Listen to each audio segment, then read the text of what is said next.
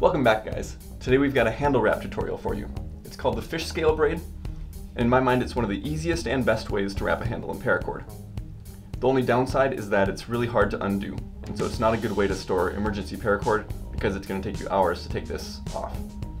But other than that, it creates a really nice grip to your handle and looks really good too. So the length requirements for this project are a little bit tricky. For every inch of handle, if it's about an inch wide, it's going to take about 4 to 4.5 feet of paracord. So the best way to check on your handle is to just take a little piece of paracord and make an inch of the weave. And then either take it apart or measure beforehand how much cord you used so that you know how much to use for the entire length.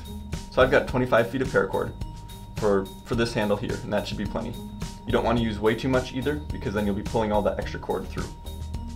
Other than that, you just need your knife to wrap, scissors, a lighter, and a fit. Don't use a brand new fit on this. Sometimes it's a little bit rough because it's going to be sliding along your handle. So before you get started, make sure you keep your knife in your sheath, or you can even wrap it backwards in tape and then around again, just so you don't cut yourself while you're doing it. And it just helps to have a bigger handle of something to grab onto while you're wrapping the actual handle. So we're going to start by putting a fit on one end, and taking the other end here, just laying it across your handle.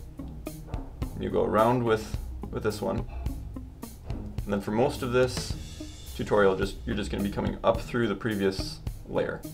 And so we'll start that now, coming up through that loop that we just created. So now we've got basically an overhand knot right there, and we're just going to do that again right next to it, going up through the bottom.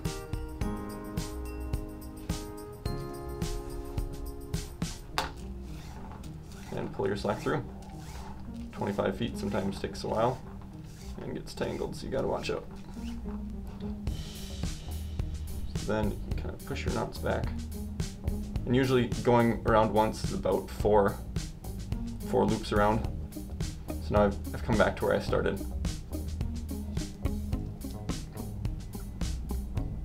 And I can pull my end tight here, both ends.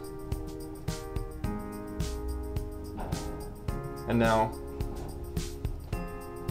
as we continue on to the next layer, we're going to be looping up through each of these loops. So we want to make sure we aren't looping through this layer, but through the one that we wrapped around. So this one here travels over to here, so this is the first loop that we're going to want to go through.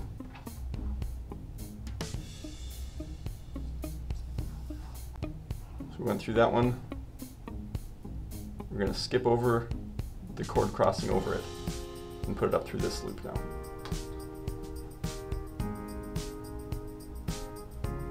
Sometimes if it's a little bit tight, you got to do some wiggling.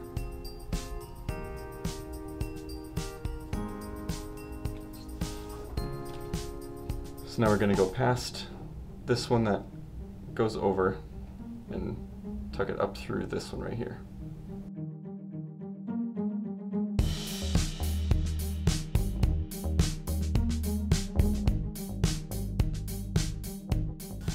One more time, like we've been doing before, we're going to skip this one that's crossing and go up through right here.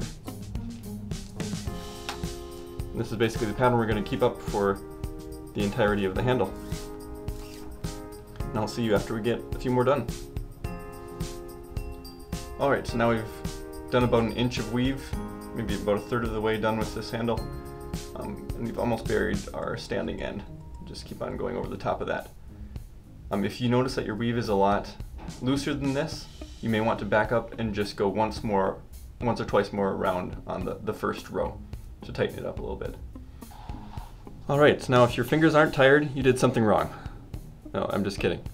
So here we are at the bottom of the handle. Many knots later. I'm going to leave just a little bit of room at the end so none of my knots slip off. To finish it off, I'm just going to do one more loop. So stick it through, Now right here where it sticks out, I'm just going to cut it about 1/4 inch from there.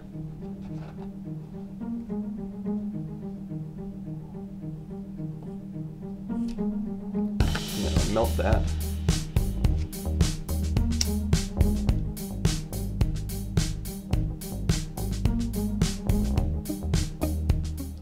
Push that flat up against the handle. And that is done. So I started off with about 25 feet of paracord. It looks like I have about 8 feet left, which is actually a pretty good close estimate in my mind. I would have rather have that left over than to splice it. If you do run out of cord, you can splice it. You can actually see on the machete that I did use a couple pieces on that because I ran out when it was my first time making it. What I like so much about this handle is just how even and tight it is. A lot of handle wraps have a tendency to loosen up after a while, but I really haven't noticed that as much with this handle wrap. So I really like how it looked on this machete. And I'll probably continue to use this method on a lot of my knives. So links to all the supplies can be found in the description of this video. If you liked this video, hit the like button and be sure to subscribe if you want to see more. Thanks for watching.